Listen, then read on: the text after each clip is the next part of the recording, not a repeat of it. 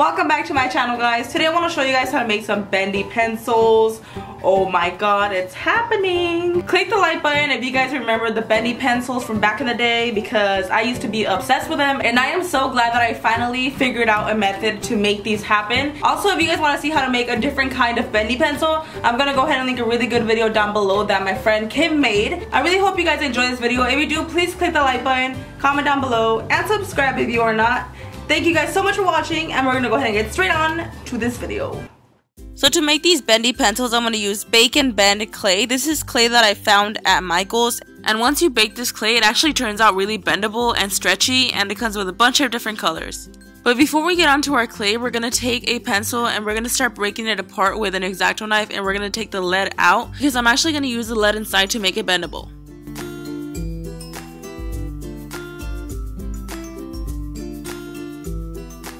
Once I get the lead out, I'm going to use an X-Acto knife and I'm going to start scraping it down to a powdered form, like literally all of it, although it's going to take a while. You can also use sandpaper, it will be much easier and faster.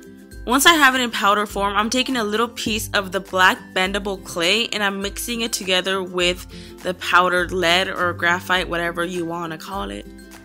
I feel like the lead is really hard and it kind of turns the clay really stiff and it doesn't want to mold together, but just work it in and the heat will help everything blend together. You will know that you have enough lead in the clay when it starts to stain your hands like crazy. Go wash your hands, and then we're going to take some clay in a different color and we're going to start to form our pencil. Once you've rolled a snake, you're actually going to put a piece of lead, like the actual lead that's not powdered down, and you're gonna go ahead and form that around. The reason we're doing this is because we want to leave a hole in there to be able to stuff it later. But once you have baked it, you're gonna go ahead and pull it out.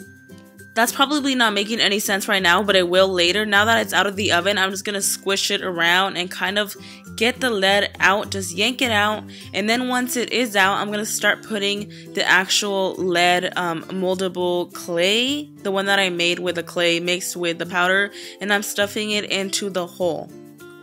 Once you have stuffed it, go ahead and put it in the oven for about 1 more minute, and that's all you need. When you take it out, it should be ready. All you have to do is sharpen your pencil, and then you will have your bendable pencil.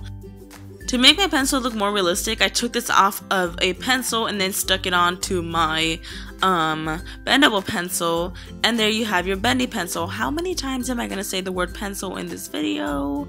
And there you have it. It's obviously not as pigmented as a regular pencil would be, but it still does the job, and I think it's pretty darn cool.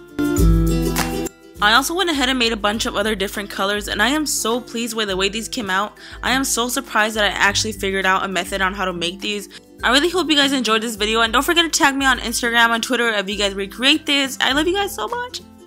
So that is it for this video. Thank you guys so much for watching. I really hope you guys enjoyed this video, and if you did, please click the like button, comment down below. What do you guys want to see next? I'm always open to your ideas, and thank you guys so much for watching. I love you guys so much, and I will see you guys in my next video. Bye!